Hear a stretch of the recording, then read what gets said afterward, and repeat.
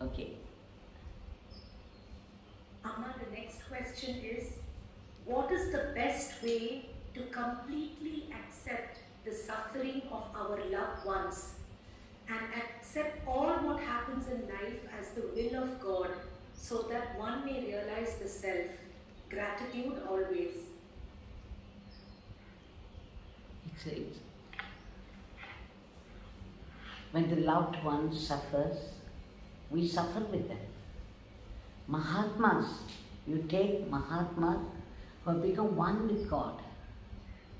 They are extremely sensitive to suffering.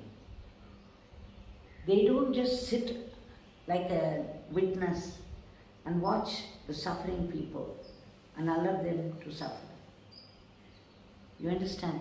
You don't exercise witness consciousness when suffering of the loved ones or unloved ones is concerned. Because a Mahatma who has become one with God, he suffers even more intensely. Vallala sings, "Vadiye payire kandapodellam vadine." So there is an instant identification with everything in the cosmos, because they are the cosmos. So their suffering will be intense. So when a loved one suffers, you suffer with them. But even when you suffer, you understand, the wisdom is there, that even this is given by God, and God is your well-wisher. He would not give it to you unless there is some reason behind it. And anything that comes from God can only be a blessing, because He's our well-wisher. He is God. He has no motive at all. He doesn't need anything from you. He's completely independent. So whatever comes from Him can only be a blessing. How do you know it's a blessing? If you have to have the full view of evolution, then some of the sufferings that you have given to somebody, you have to go through yourself.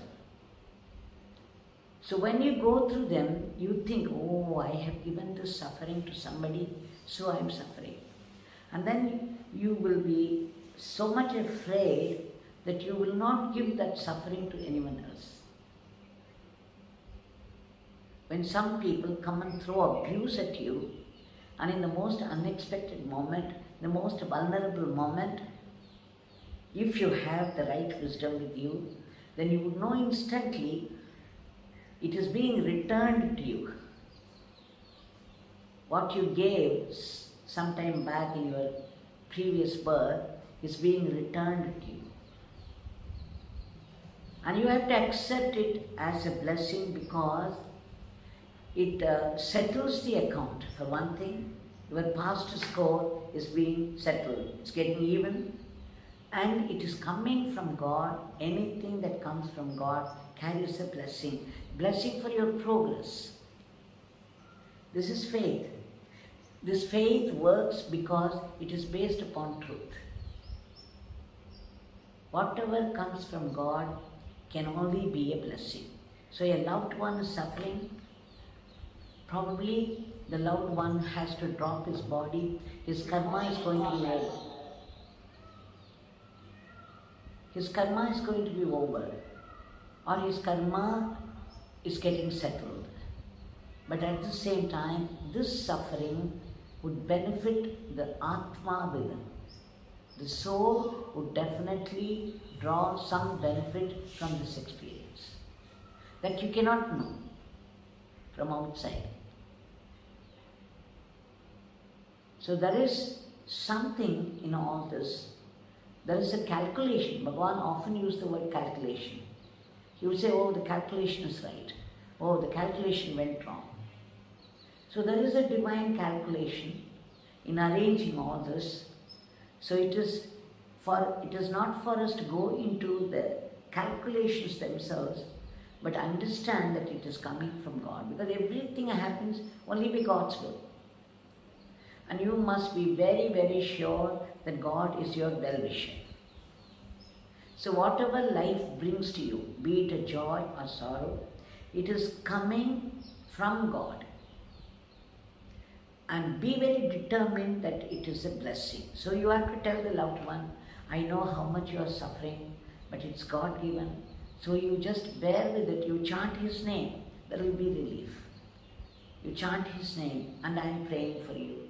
So our job is to rush to help them as much as we can and chant the name for their sake, pray for their sake.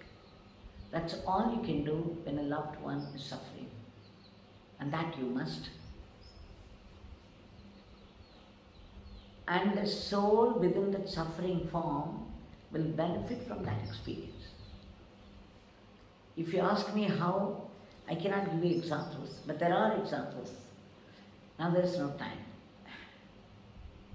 But be very sure, every experience that comes to us in life is God-given and it will benefit us in some way or the other. So Bhagavan said, everything is progressing. Everything is a gain, everything is auspicious, everything is progress. Never think that it is not progress, it's a setback. If you think setback, your mind will get upset and then it will become a setback. Because you thought so, not otherwise.